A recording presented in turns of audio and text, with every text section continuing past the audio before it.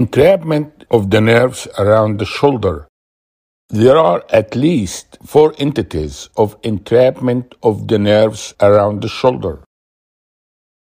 The first one is the quadrilateral space syndrome, and the axillary nerve will be compressed in this quadrilateral space syndrome.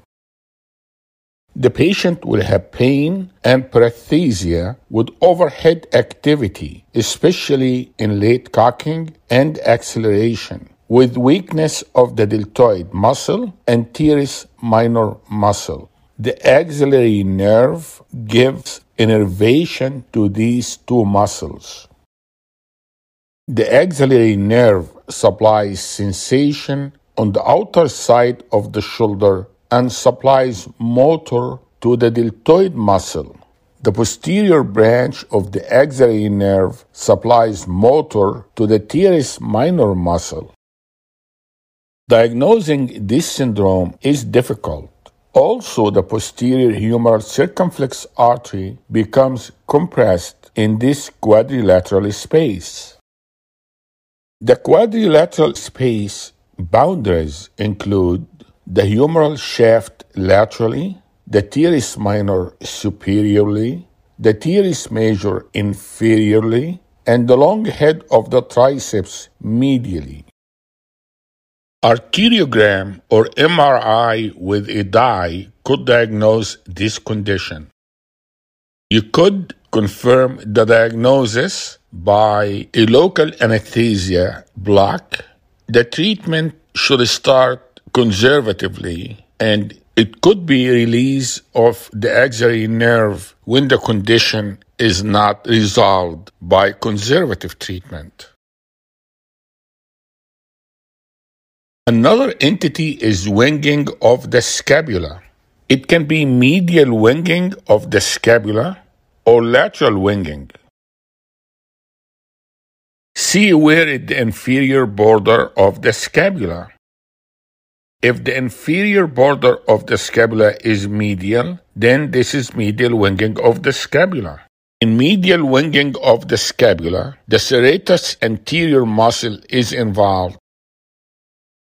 The long thoracic nerve, which comes from C5, C6, C7, is involved. So the serratus anterior, which is supplied by the long thoracic nerve, is weak, causing this medial winging of the scapula. Treatment start with physiotherapy. Try to strengthen the serratus anterior muscle. You can do external head pectoralis major transfer if physiotherapy doesn't work after a reasonable amount of time. How about lateral winging of the scapula? The inferior border will be lateral, and the muscle affected is the trapezius, and the nerve involved is the spinal accessory. Check a history of neck lymph node biopsy. Treatment is physiotherapy, strengthening of the trapezius. You may need to explore the nerve, but the usual treatment is Eden-Lang procedure, which is transfer of the levator scapular muscle and the rhomboid muscle laterally. How about thoracic outlet syndrome? Thoracic outlet syndrome results from compression of the brachial plexus and the subclavian artery and vein. It can be neurogenic, brachial plexus compression, or vascular. Neurogenic brachial plexus is the most common, about 95%. It can occur from compression by the first rib. It can occur from clavicle malunions, and other conditions may cause it. Patient may have pain, vascular symptoms, and tingling around the ulnar nerve distribution. Females are more affected than males. In the examination, we use provocative tests such as Addison's test. The treatment is physiotherapy, improve posture, and avoid overhead activities. Surgery is the last resort, first step, and scalene resection. For more details, you can review my video on thoracic outlet syndrome.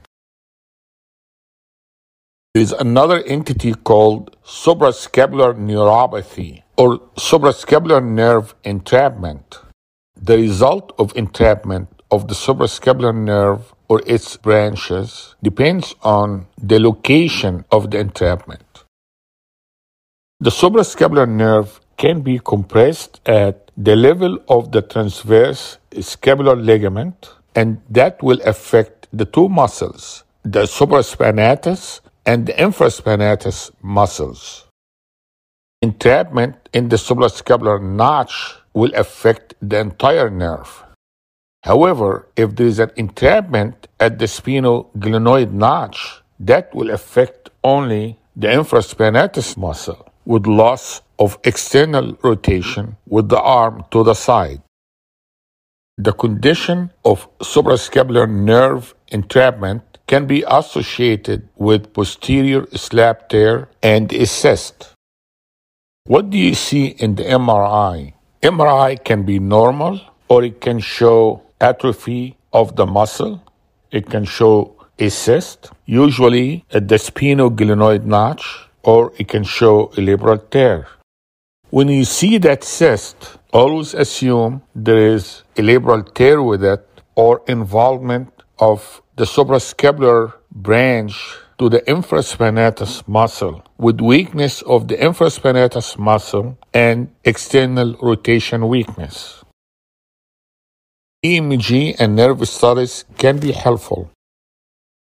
How do you treat that? You can try conservative treatment, but the treatment is usually decompression of the cyst and the nerve. And if the patient have a labral tear, then you will do repair of the labral tear. Thank you very much. I hope that was helpful.